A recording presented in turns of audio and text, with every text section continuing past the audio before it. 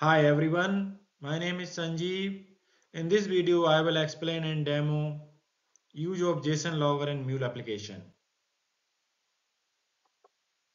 Why JSON Logger? JSON Logger makes sure the developer logs the data in a standard way inside application or across the business application in your organization. JSON Logger logs the data in JSON format. It is more human readable.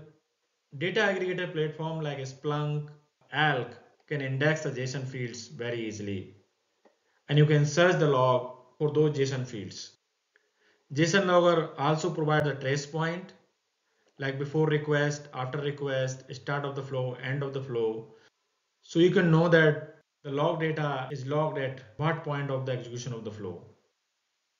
Log data also provide the location information. It have the file name, it have the flow name, it also have the line number. This information help the support team and they can troubleshoot the issue more easily. You can filter the sensitive data using JSON Logger. You can also mask the sensitive content. For example, you can mask the social security number, you can mask the credit card number. JSON Logger also can send the log to the external systems. So it can send the log to the Alk or Splunk. JSON Logger can also calculate the elapsed time. So you can calculate time taken by Mule processors to complete the certain process. JSON Logger is not available in Exchange by default. You need to build the JSON Logger code and you need to deploy the JSON Logger in your organization.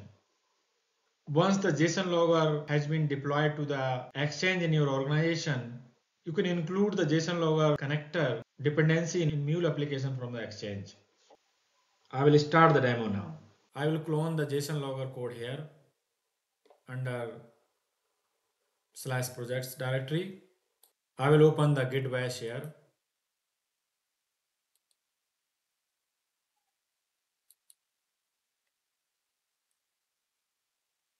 Git clone. I will search the repo name in Google.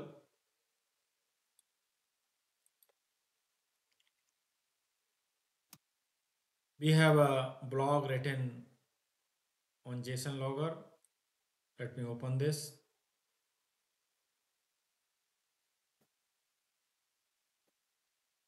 You can go through this blog. It gives good information about JSON Logger. For repo detail, I will click this link. I will go to JSON Logger. And from here, I will copy the HTTPS repo URL.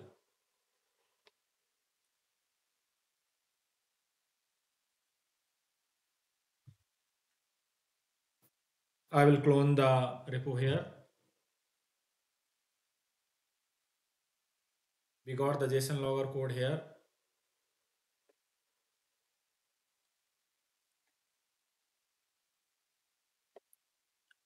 I will go to the template files. From here, I will copy the settings.xml and I will copy it to the .m2 folder. So Maven will use this setting.xml. Let me copy here. Here I will change the username for Exchange 2 server and I will provide my Anypoint username. It is Sanjeev 35, password M222. So this is my username and password for Anypoint platform. I will save the file. I will go back to the cloned JSON Logger repo.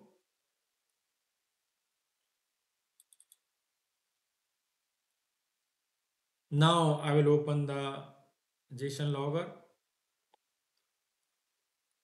I will open the pom.xml. I will replace this value Mule version and I will replace this value for all other versions as well, because this 2022.099 does not works.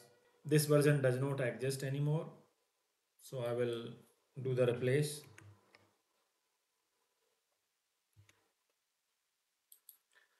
and I will replace this value by 2022.0.919.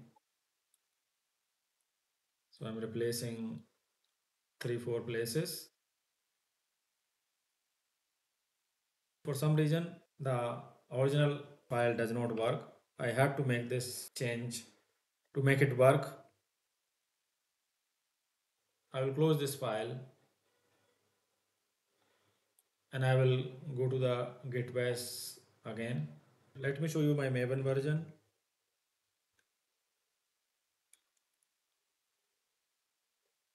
I'm using the Maven version 3.6.0.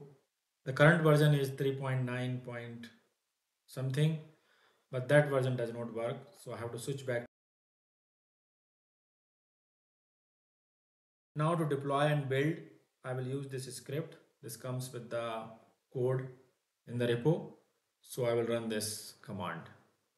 I have to pass a argument to this script, that is organization ID of my Anypoint platform.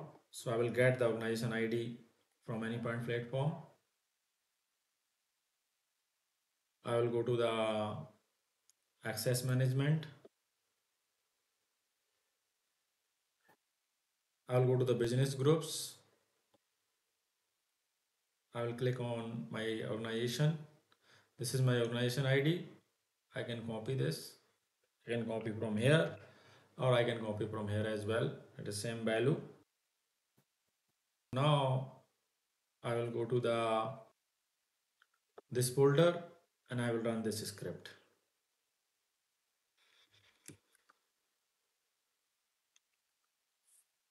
And I will pass my organization ID as a argument. Let me copy it again.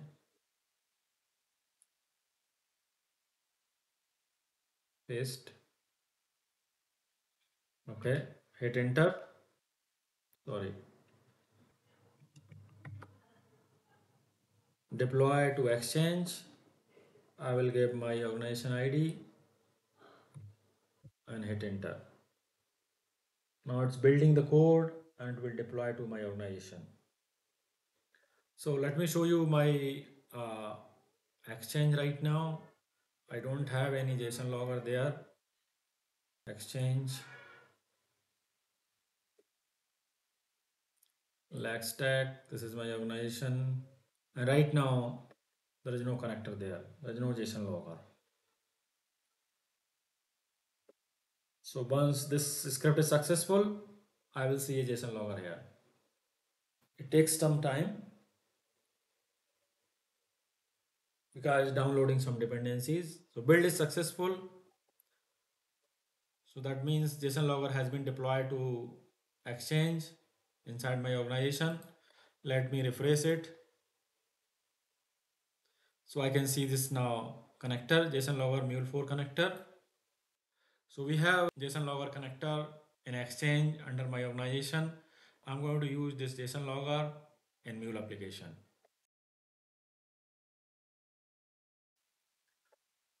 So I have a project created, JSON logger demo. Here I'm using listener. This is a path/test, and I'm using default configuration, HTTP listener configuration. And it does just one transformation. It creates the message successful. Now I will put some logs here. I will use the JSON logger. I will go to the search in Exchange. I'm searching logger here. Okay, I have not logged in, so I have to log in first.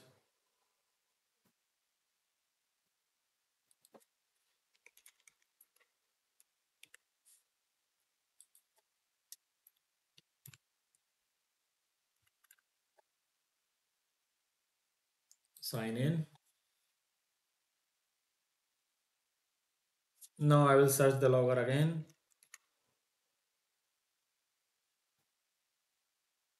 I got the JSON logger that we just deployed. I will add it.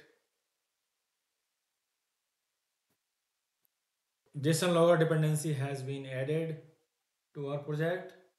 When we added JSON logger, we also got the dependency for AMQP and JMS. If you don't want these, you can remove these dependencies. Now I will show you JSON logger. Here we have logger and logger scope. So I will click the logger. I will drop it just after HTTP listener. Here we can create a module configuration. So I will click plus sign. So by default, we get the application name, application version already set using property file. And for environment, we can give environment $mule.environment.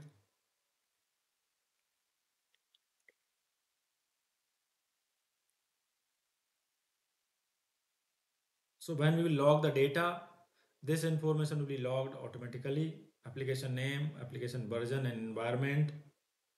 Let's click OK. So we specified the module configuration, JSON logger config.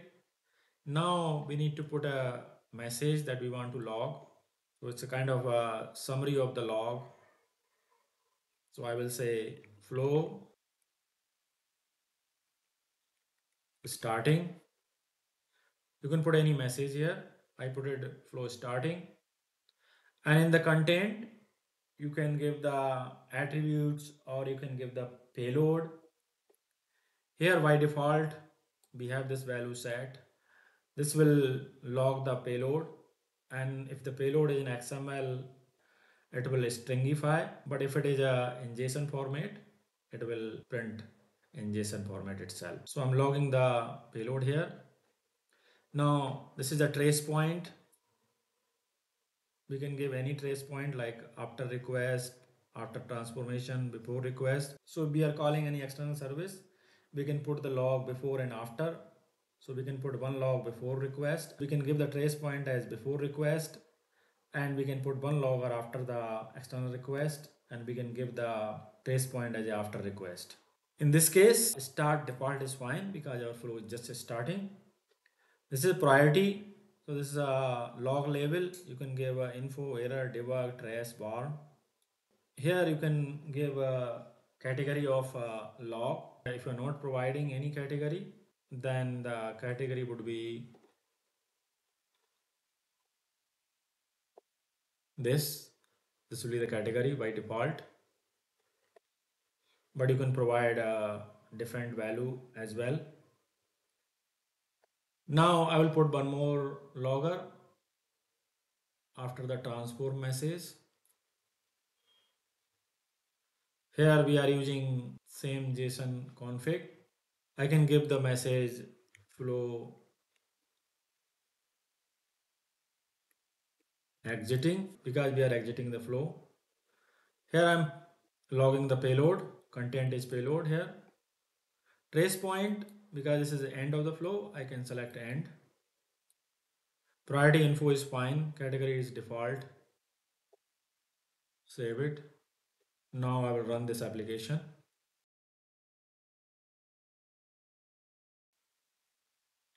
Application has been started. Let me clear the console. Now I will invoke this endpoint /test. So I will go to the postman, and here I will pass the payload using post method. So this is a list of members. We have 4 members: David, Todd, James, and Henry. So I'm sending the JSON payload array of JSON objects. I'm sending that, and this is my complete URL. Click send. We got the response, message successful. Let's observe the console now.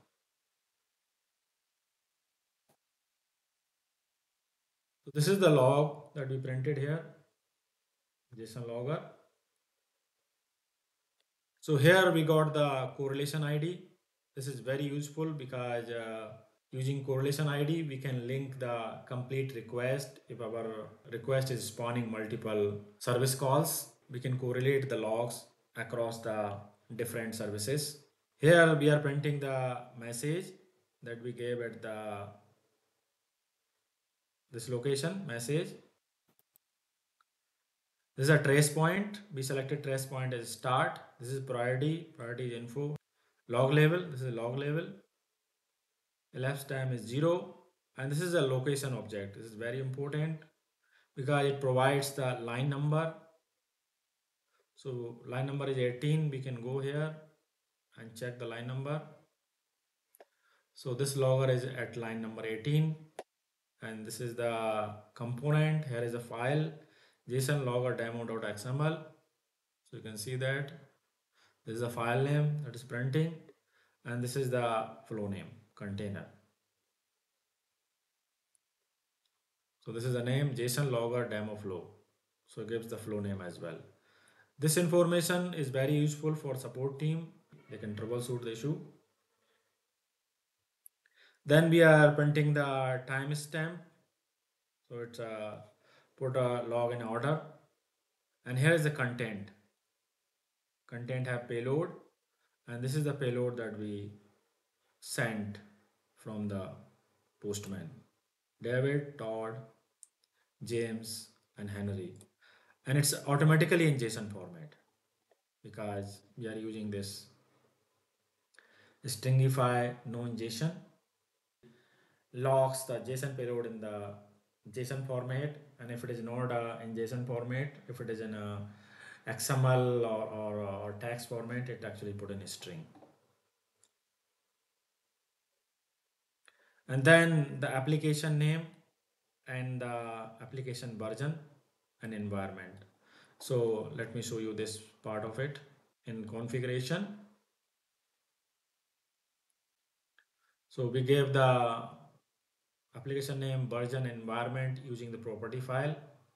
Now I will show you the property file because I have created a property file already, and this is the property file configuration. So I've already configured the property file in this Mule application, and here is the mule.environment. That value is dev.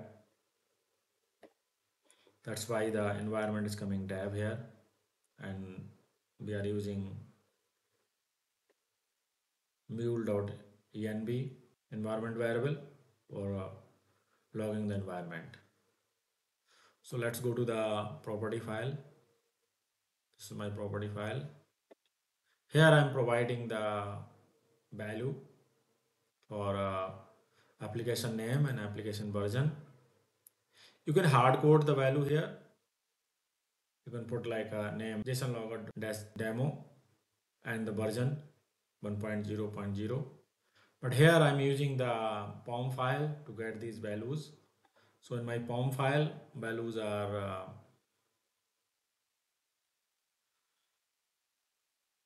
artifact ID is JSON -logger -demo. That's what we are getting here. And here is the version. So we are getting these value from POM file.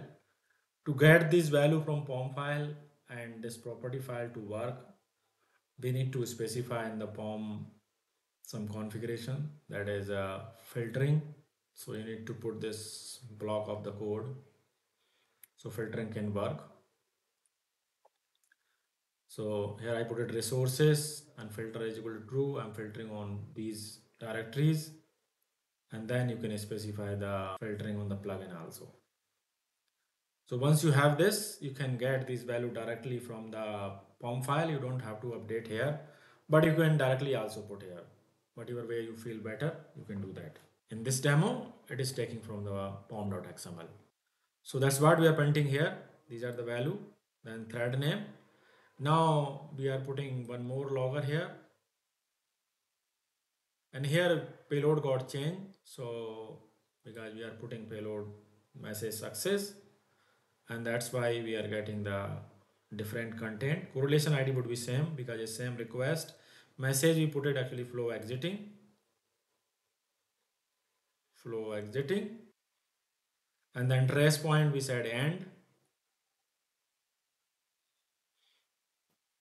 Trace point is end because we are exiting the flow.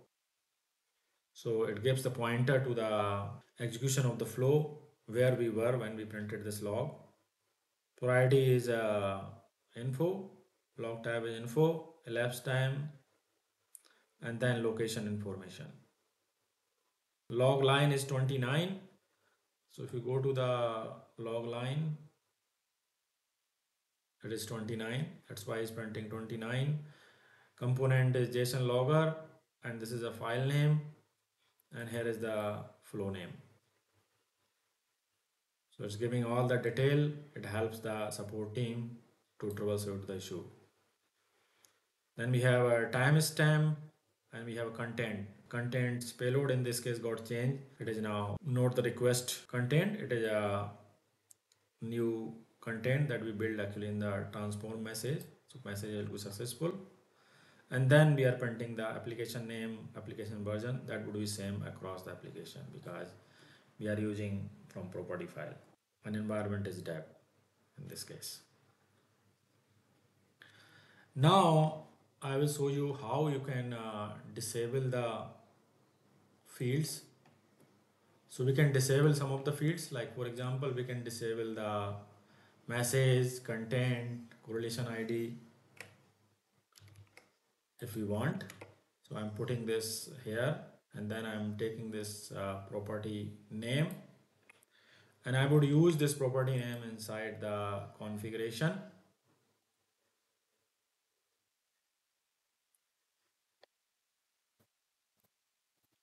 So I'm going to disable these fields. I'm using property file. I'm using this property name. Click OK. Save it. I will stop the application and run the project again. I will clear the console and I will go to the postman. I will send one more request and observe the log again.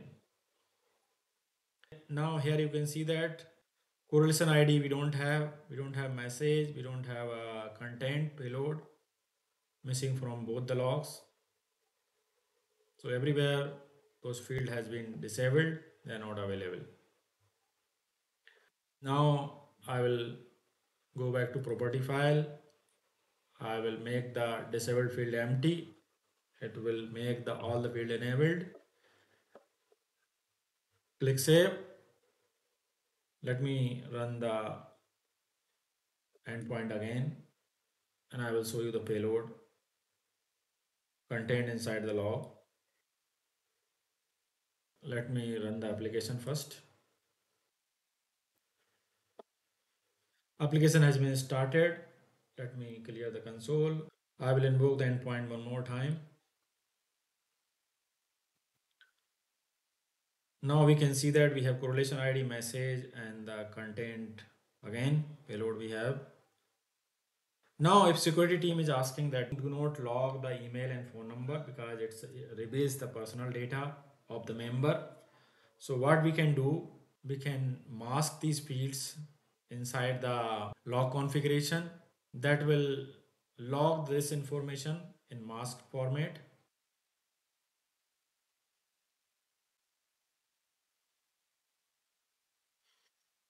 I will create one more property that is masked fields.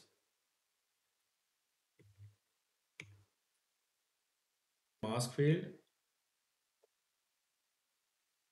save it, and here we already have a mask field. Right now value is null, so I can copy this email and phone. That means any child field name with the name email and phone will be masked. So this dollar start from content and then dot dot means any child. So from content any child, so this email or phone in any object will be masked. Let me save it.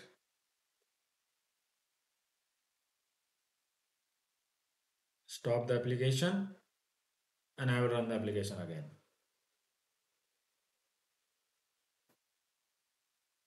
So application has been started. Let me clear the console.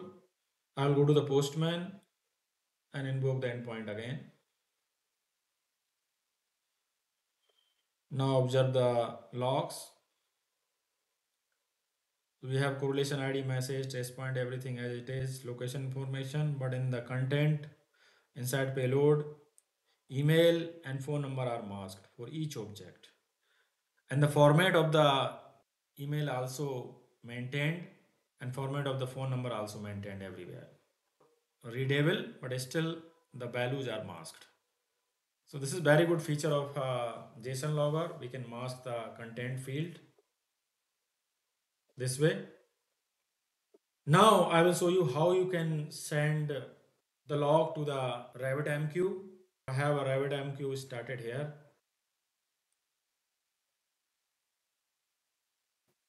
In my local, this is the RabbitMQ management console. This is Exchange. I have created a RabbitMQ Exchange, and I have bind this Mule App Exchange to the queue Mule App queue, Mule App queue. And right now this queue does not have any message. Now I will configure the Mule application to send the log to this queue in RabbitMQ. Stop the application. Global elements. Create. Connector configuration. I'll choose AMQP config. So this is a configuration name. RabbitMQ is deployed in my local host. Port is 5672. Let me confirm it. 5672. This is a port number. Virtual host is root. Now I'll provide the username and password.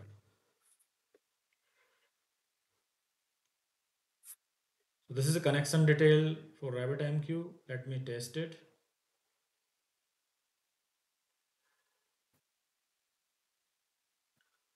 Test connection is successful. That means I am able to connect to the RabbitMQ.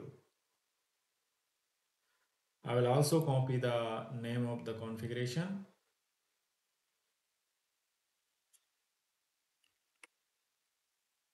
Now I will go to the JSON logger. From here, I will go to destinations. I will use AMQP destination. Here I will provide the configuration reference. And for destination name, I will use the RabbitMQ exchange name. So this is the name of the exchange. Our configuration is complete.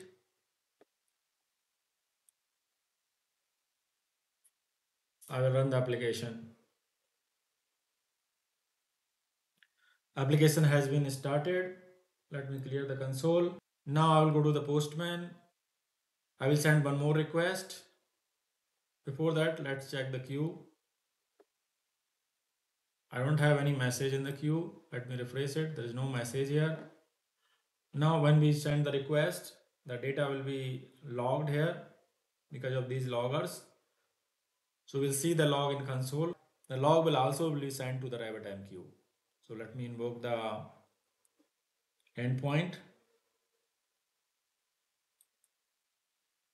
We are able to see the log here, two messages. This is at the start, this payload, and then another one at the end, at flow exiting, and this is the payload. Now let's go to the RabbitMQ queue. So we got the two messages. Let me go to the queue and now retrieve the messages. So we have two messages. So I will request for two messages, get messages. We got these messages. So this is correlation ID and this is the complete log, flow starting, trace point, location information, timestamp, and this is the content.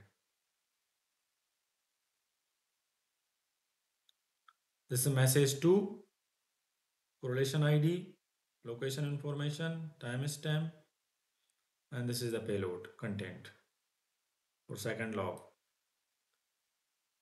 So we are able to see the logs in the queue.